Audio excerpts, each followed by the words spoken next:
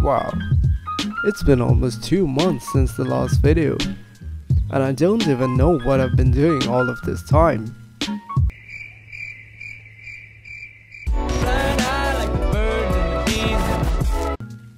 So the basic idea in my mind is to have a few LEDs behind a dish-shaped hour hand that will create a soothing reflection on the wall. The LED shouldn't be too bright as well, so I will use a LDR, that is a light dependent resistance, to regulate its brightness according to the ambient light present in my room. Thus, the backlights will be brighter in a brighter room and dimmer at night when all the lights are switched off. I also need to take care of the power consumption. For this, a simple NE555 PWM circuit to feed the LEDs and an LM317 voltage regulator to drive the clock should work, since it requires a power supply of 1.5 volts and my battery is of 9 volts.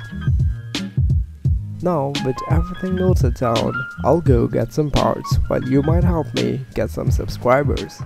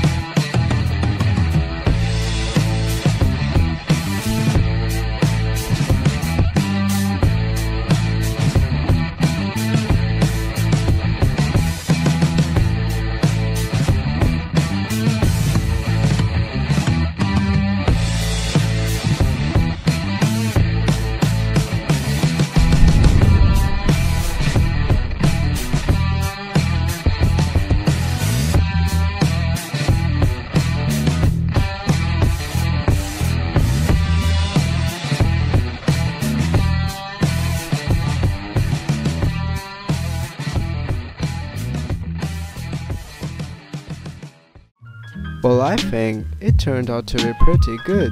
At least it looks better than the previous clock. Also, the brightness management seems to be working great. Let me know what you think in the comments below. If you like this video, make sure to hit the like button and subscribe. So that's it for this video.